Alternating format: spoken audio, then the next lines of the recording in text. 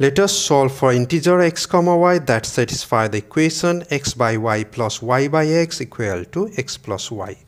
So we want to solve this equation. Obviously, you can see that x equal to y equal to 1 is a solution of this equation.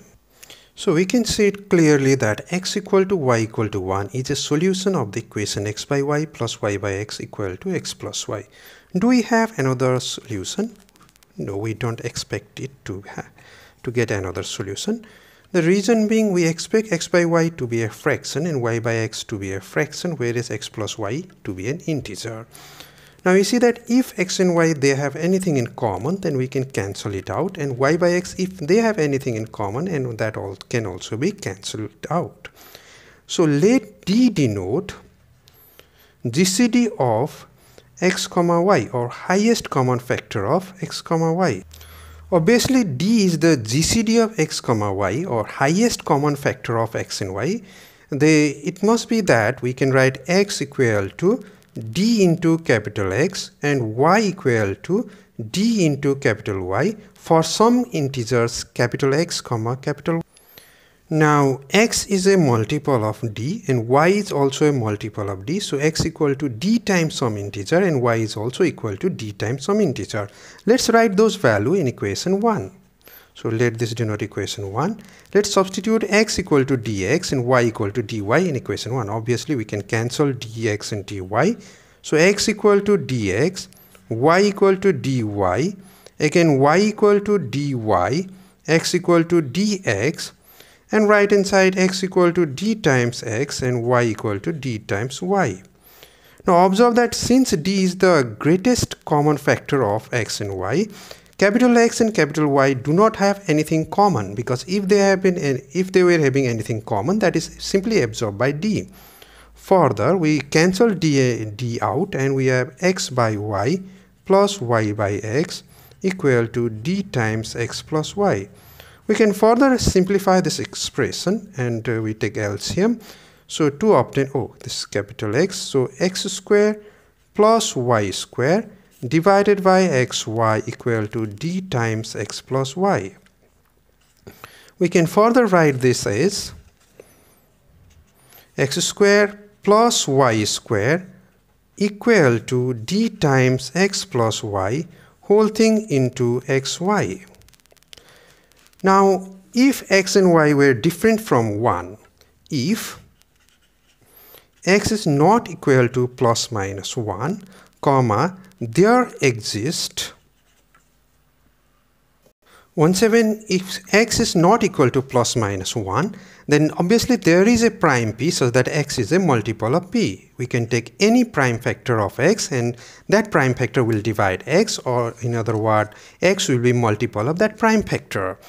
Now from this equation we can write y square equal to D times x plus y whole thing into xy minus x square. You see that this quantity is a multiple of p. This quantity is a multiple of p.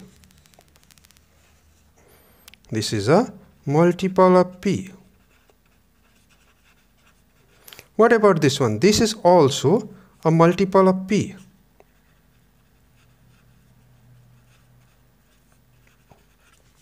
Again, difference of two multiple of p has to be again multiple of p. Therefore, y square is a multiple of p. Y being an integer, we must have that. So we see that if y square is a multiple of p, then y also has to be a multiple of p. So both x and y are multiple of p. In other words, p is a common factor. P is a common factor of capital X comma capital Y. But by our choice of capital X and Y, capital X and Y do not have any common factor, so we got it something contradiction. So why is it that we are getting that contradiction? Because we are assuming that x is not equal to plus minus 1. So only choice is capital X has to be equal to plus minus 1. So we can see that capital X equal to plus minus 1 is the only possibility, but X and Y, they are interchangeable. So we can say that Y equal to plus minus 1 is the only possibility as well. We can similarly say,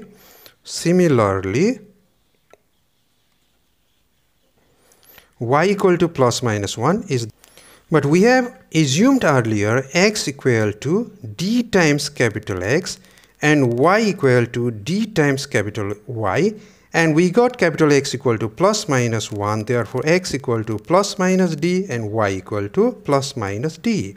Let's write those values back in equation 1. By equation 1, the equation that is given to us, X by Y plus Y by X equal to X plus Y. Now we have X equal to plus minus D and Y equal to plus minus D. We see that either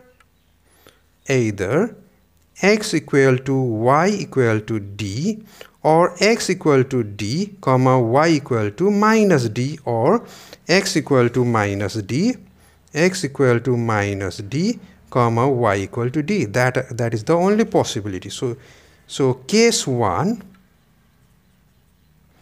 X equal to Y equal to D. In that case, this equation reduces to 1 plus 1 equal to D plus D. So 2D equal to 2. So that gives us D equal to 1. So we got the most usual case, the one we have seen initially, that X equal to Y equal to 1 because D equal to 1. What if case 2? What if X equal to X equal to D and Y equal to minus D?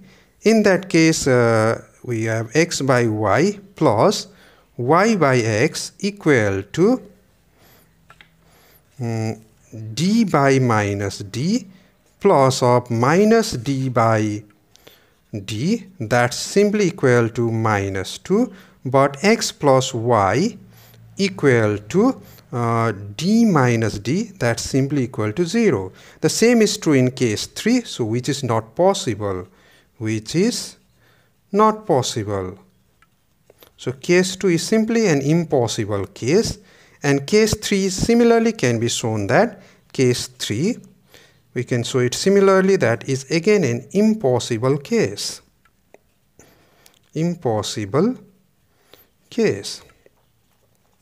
Therefore, we are forced to say that only solution to the given equation is X equal to Y equal to 1.